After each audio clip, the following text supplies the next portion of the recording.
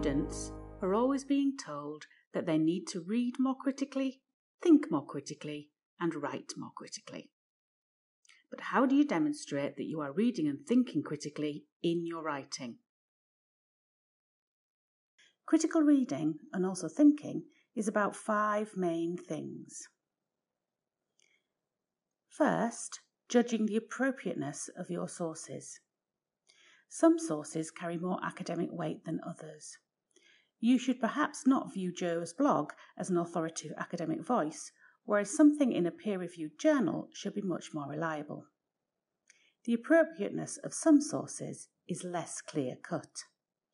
Websites or YouTube videos, for example, can be official or reputable, but can also be unofficial and disreputable. You will need to show that you have used the appropriate level of criticality when using them as academic sources.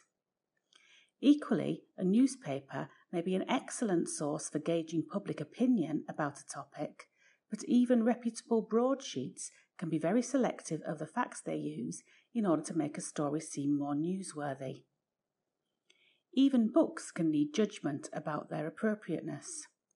Are they seriously academic or more popular, designed for mass markets, and so less likely to be checked and edited rigorously?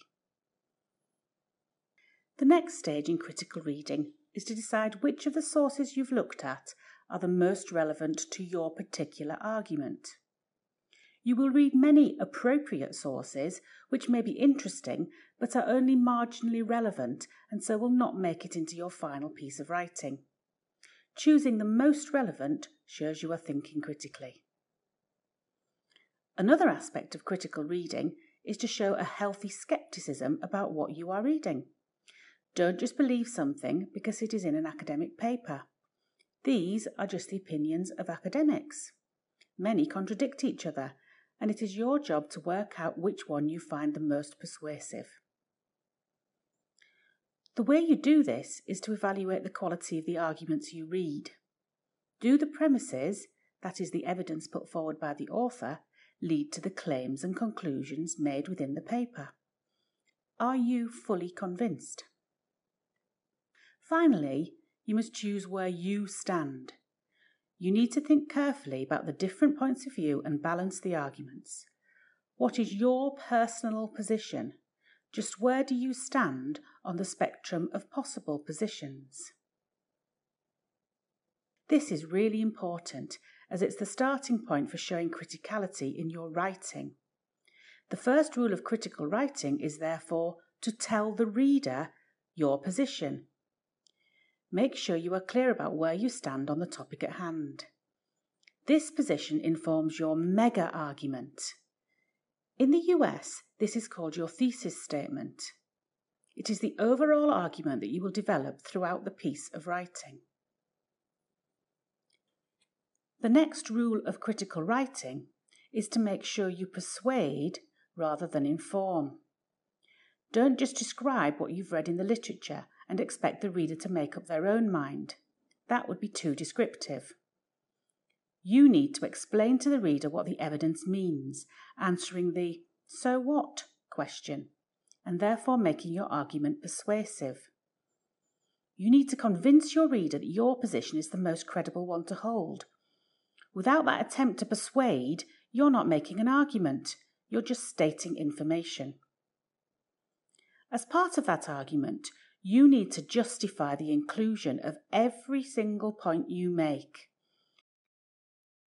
Each of these points, or mini-arguments, which will be in separate paragraphs, must add up to your mega-argument. Within every paragraph, you must justify the inclusion of the point by explaining to the reader the relevance it has to your mega-argument. You must metaphorically take the reader by the hand and lead them through your reasons for thinking the point is important. To be credible, your argument must be balanced. This doesn't mean you have to take a middle position. Quite the opposite, but you must admit alternative positions whilst justifying your own. There is no right answer in academic writing. The position you take is one of many possible positions, and they may all have some merit. You must give these opinions respect and acknowledge their existence, whilst arguing that your own is the best one to hold, either because you write about the flaws in the other arguments, or because you write about why your position has stronger arguments. In order to do this, you must make sure your own arguments are strong. Your own claims must be well-founded based on the evidence you've included to back them up. You must use the same level of criticality that you would when analysing the arguments of others. Is your evidence the most relevant? Have you made appropriate connections between it and your claims? Are you persuading or just informing? Make sure your overall conclusion is obvious and expected. It should have no new information and should certainly never be a surprise to your reader. You should have already let the reader know where you intend to go in your introduction, and each of the points in the main body of your argument should naturally progress towards the conclusion, which should summarise them into a neat package for the reader to finish with. The last thing your reader needs is for you to introduce any new points at this stage, as this could lead to somewhere unexpected. Resist this temptation and end at the anticipated conclusion to finish your assignment with a satisfying close. To summarise, read critically by making sure your sources are appropriate and relevant. Read with a healthy scepticism, deciding if you think the writer's arguments are strong. You should then be able to decide your own position on the issue. Start your writing by stating your position.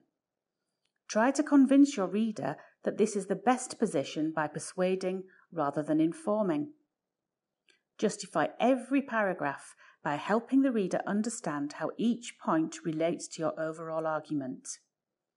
Make sure you are balanced, acknowledging other viewpoints but arguing your own. Be critical about your own arguments. Make sure they will stand up to scrutiny. And make sure your points all lead to a natural and expected conclusion.